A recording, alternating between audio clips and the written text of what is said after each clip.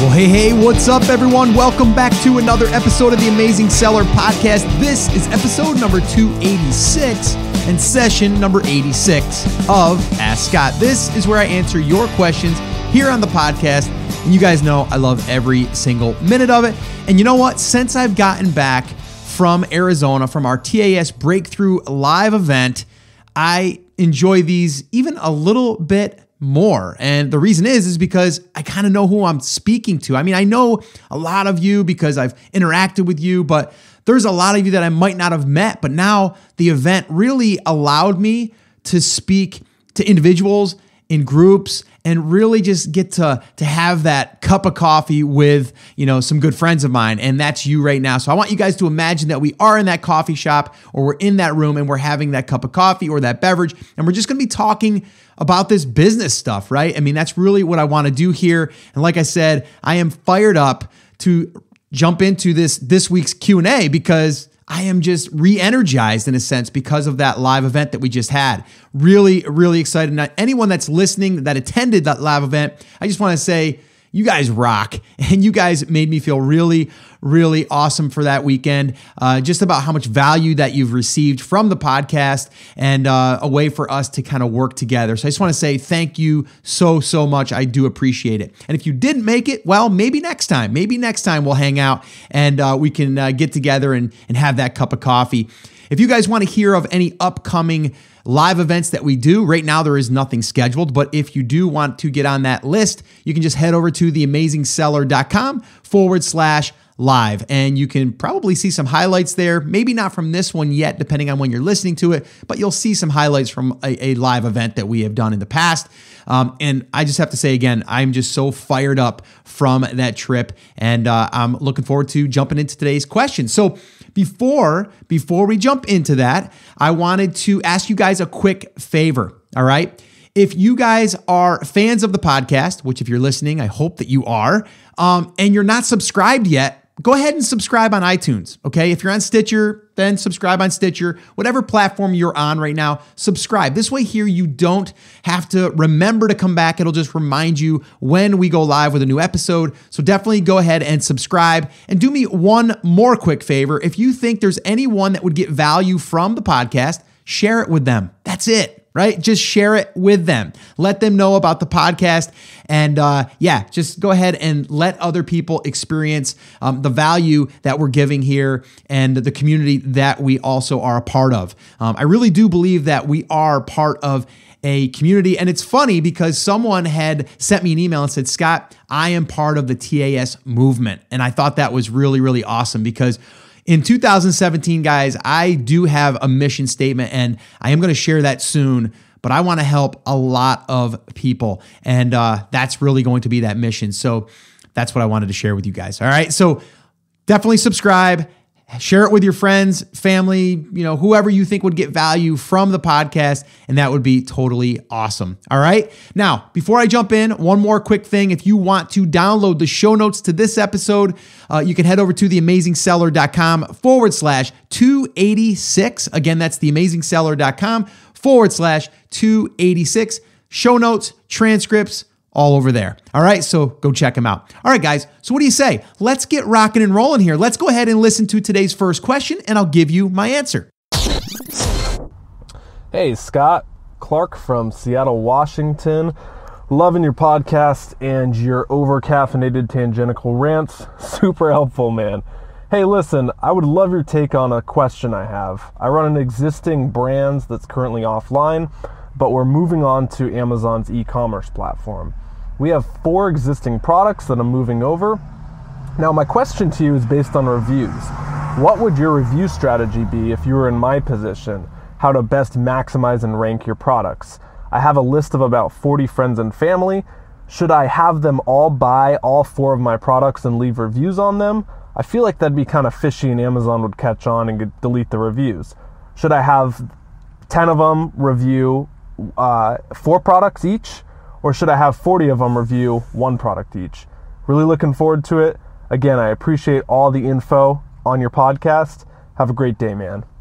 Hey, Clark, what's up, man? Thank you so much for the question. And yes, a little over caffeinated rants tend to happen here in TAS land, right? Every now and then. It does happen. It does. I'm not sure if this will be the day that I have another one, but it may. I mean, you just don't know. But anyway, I just want to say thank you so much for the question. All right, this is a great question. I love this question because you're already selling product outside of Amazon. And I get this question quite a bit where they say, like, I already have a brick and mortar business. Can I sell my product on Amazon? And the answer is absolutely yes. A big fat yes, because to me, you've already done the product research. You've already validated the product in your own brick and mortar. You're getting real feedback. You're getting real customers. So that's awesome. So anyone else that's listening right now, if you have a brick and mortar store and you're not listing your products on Amazon yet, you need to start that like immediately, right? Why not take advantage of that traffic? And it makes it super easy to start doing transactions online, especially using their platform.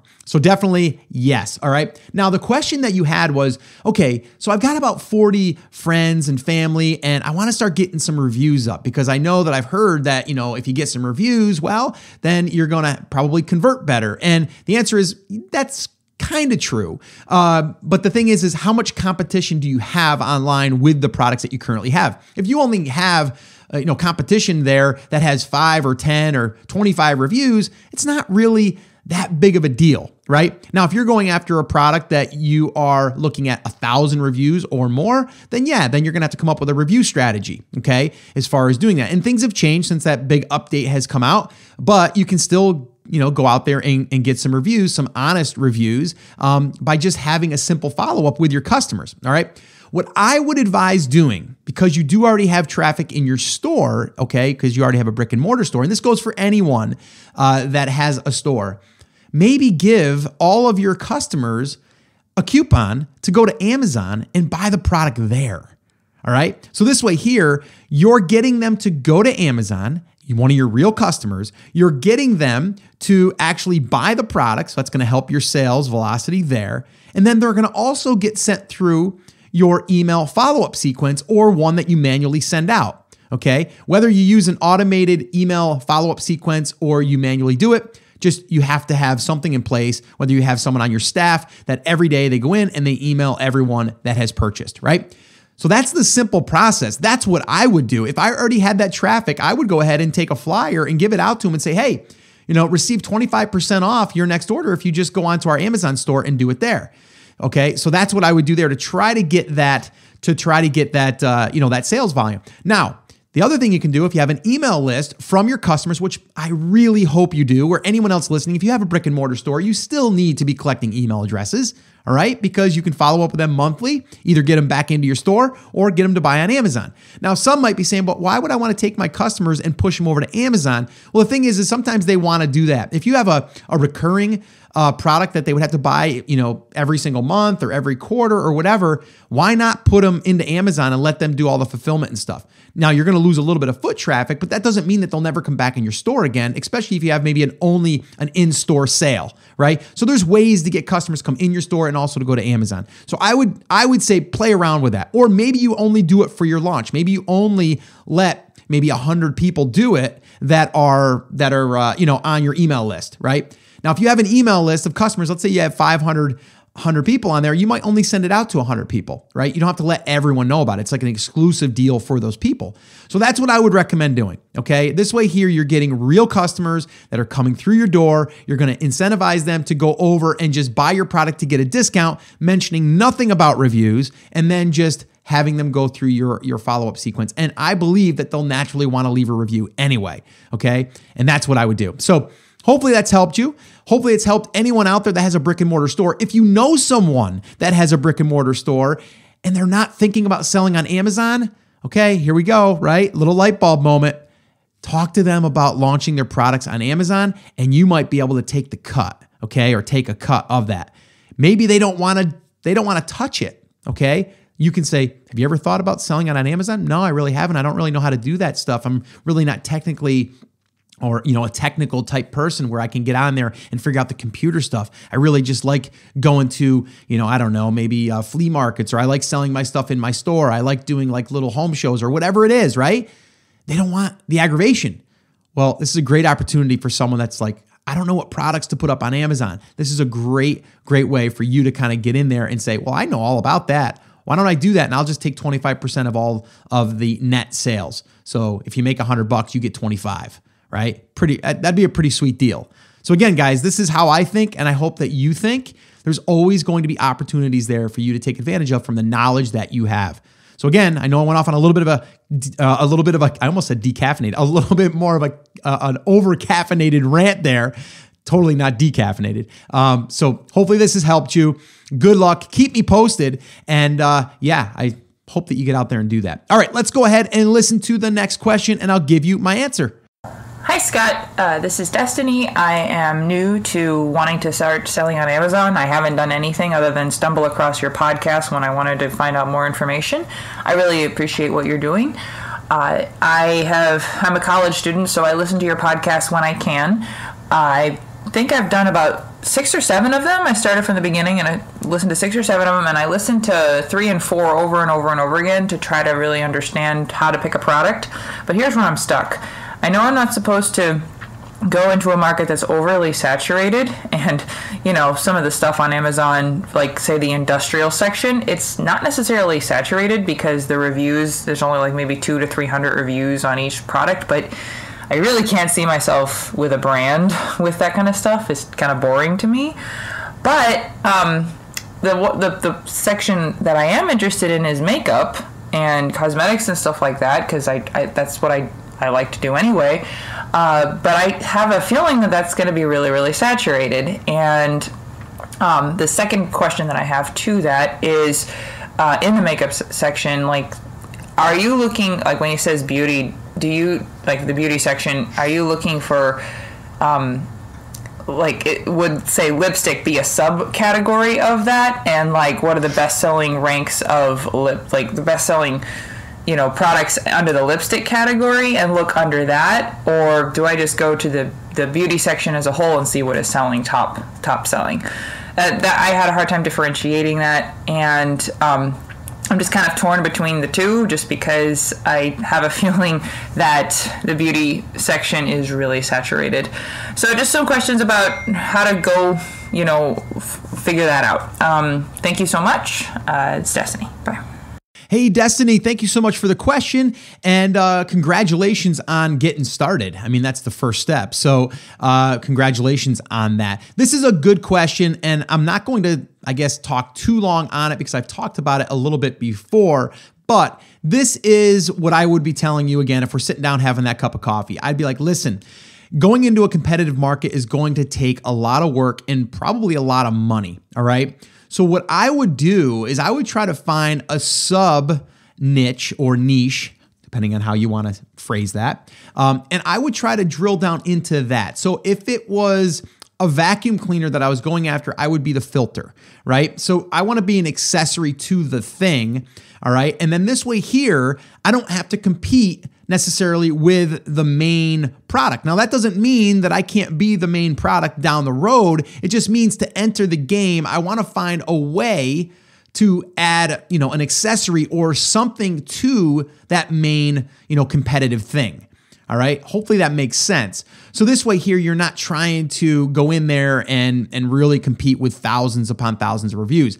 If you love that market, then that means that you can do a lot of creative things inside of that market. So let's say that you were going after, let's just say lipstick, right? If you're going after the lipstick, you might not really go after that particular thing. You might go after the case to hold the lipstick, right? You might go after, different, I don't know much about lipstick, okay? It might be a carrying case for your lipstick, right? It might be that type of stuff. Or maybe you cater yourself towards people that are makeup artists, right? That don't necessarily it's not just for themselves, it's for clients, and then they have to have a certain storage unit. So you see how I'm going with this? Like, we're starting to brainstorm around that market, but not being, the one thing in that market or the big thing in that market. The other thing that you could do, and this is something that I'm playing around with right now, is if you want to draw attention, okay, and build up like an outside external launch list of some kind, because that to me will be, if you're going to launch something that's even semi-competitive, you're going to want an external strategy. So this way here you can have sales on day one, and also you're not relying on Amazon to rank you and do all of that stuff right out of the gate. And that would be like doing like this bundle of all of this makeup accessory stuff, right? But you have one component, but you're gonna go ahead and raffle off or have a giveaway or a contest where people would enter their email address. But it has to be valuable. It has to be, I say, at least $100 value or more. And then from there, they just enter their email address. And then on the back end of that is where you would have the email addresses that that they're into this thing. And then you can launch your product to those people. And that can be almost done instantly if you wanted to. After they enter their name and email address, you can instantly afterwards say, hey, thank you so much for registering. We'll go ahead and notify you if you won in the next 20 days or whatever. And oh, by the way, we have this awesome carrying case that we're giving away for 50% off or 25% off, whatever it is. And then they can be driven right over to your listing almost immediately. Did you hear that? I snapped. That means quick.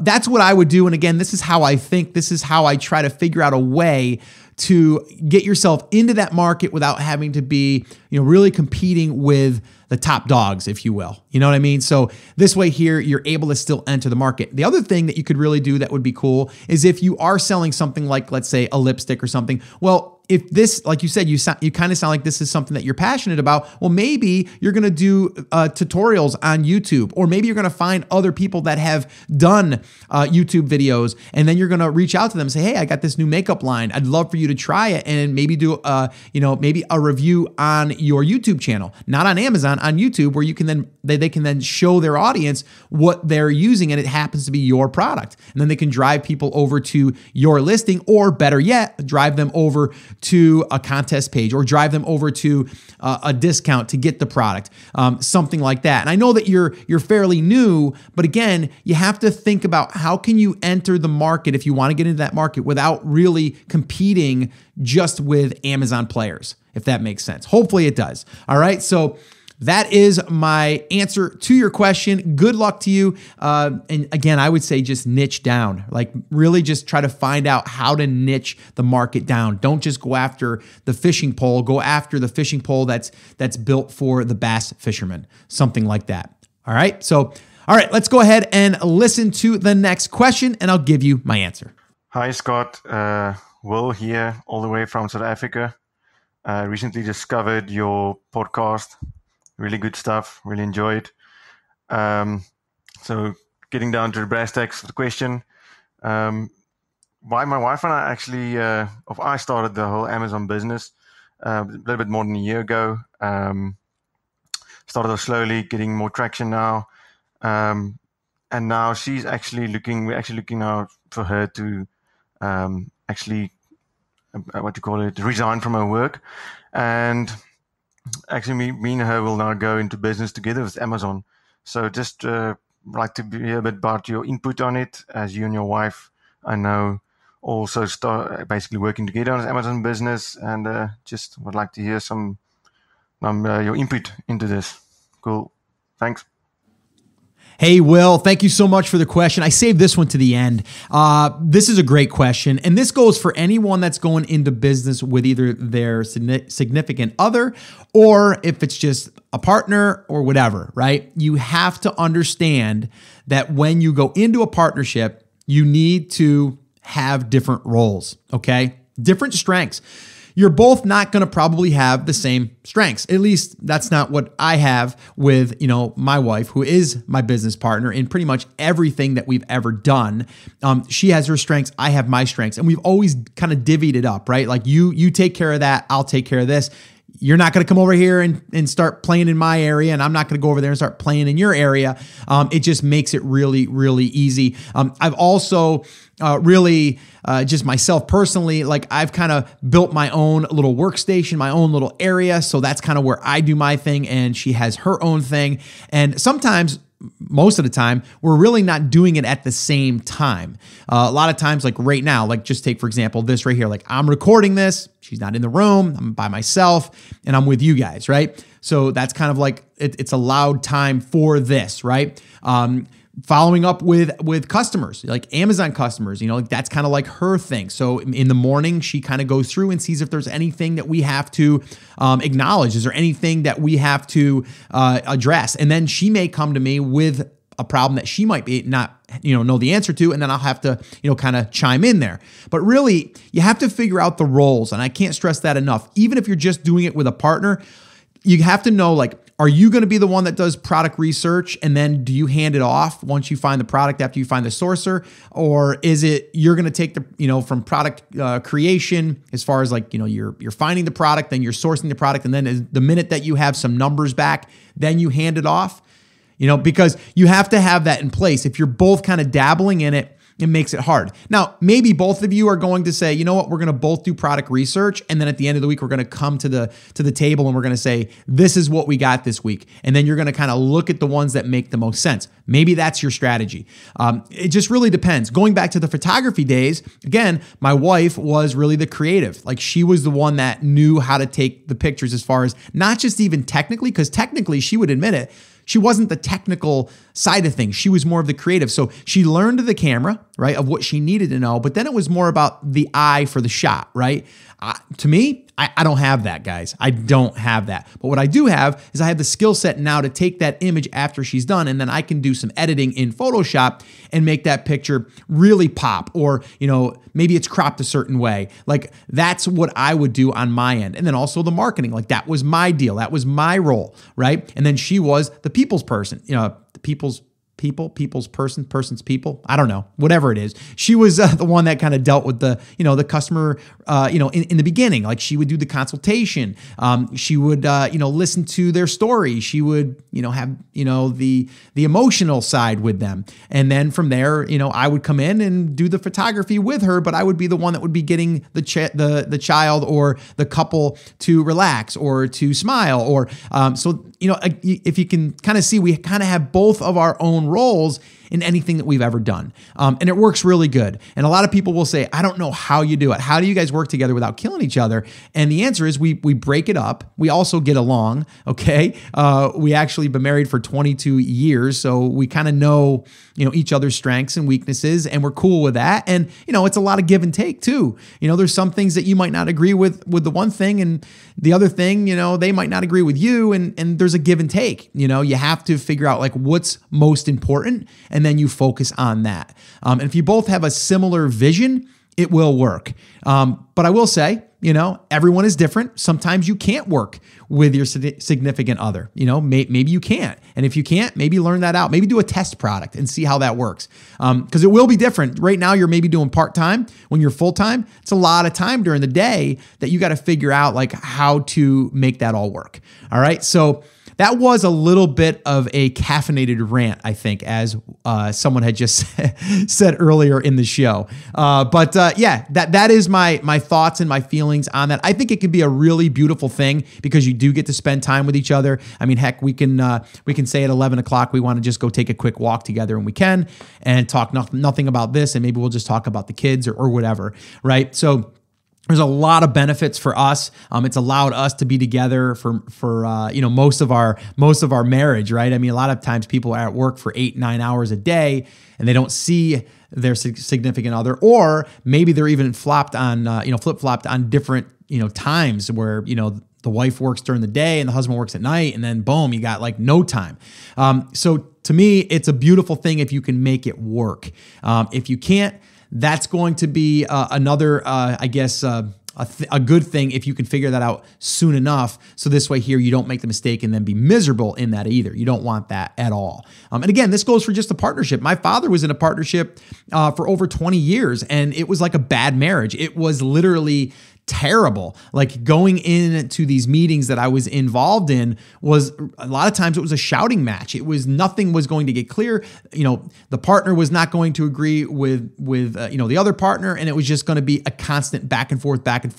And to me, it's just bad. It's just bad for business, bad morale. It's bad for everyone. So definitely make sure that it's the right fit and just maybe do a test project. And I think you might already know just from the different characteristics of people and the different moods of different people, different times of day. It's just going to, I think it's going to kind of show itself, but you won't know until you actually get in there and do it. So hopefully this has been helpful. Good luck with that. And I guess that's going to pretty much wrap up today's session of Ask Scott. I did want to remind you a couple different things. The show notes are located at theamazingseller.com/286. Again, that's theamazingseller.com/286. Show notes, transcripts can be found there. If you want to register for an upcoming TAS Live event, the TAS Breakthrough Live, when we do another one, which we don't have one scheduled right now, but if you want to be notified, head over to theamazingseller.com/live, and you'll get all the details over there. And I just want to say, guys, thank you so much for being a listener, for giving me the feedback, and whether this has helped you or whether this has just kind of gotten you through maybe a tough day. A lot of people have said, Scott, sometimes I just listen because you're fired up and I want to get in that state. I want to get in that mood. And you know what? That's cool to me too. Even if you don't come back here and you learn something, which I hope you do, but if you didn't and I just get you kind of fired up for the day, then to me, that's a success, because you know what? If I can just get one person to move forward and bust through any type of roadblocks or stumbling blocks, to me, that's a win. And if I can do that for you, that'd be awesome. All right, guys, that's it. That's going to wrap it up. Remember, I'm here for you. I believe in you, and I'm rooting for you. But you have to. Come on, say it with me. Say it loud. Say it so proud today.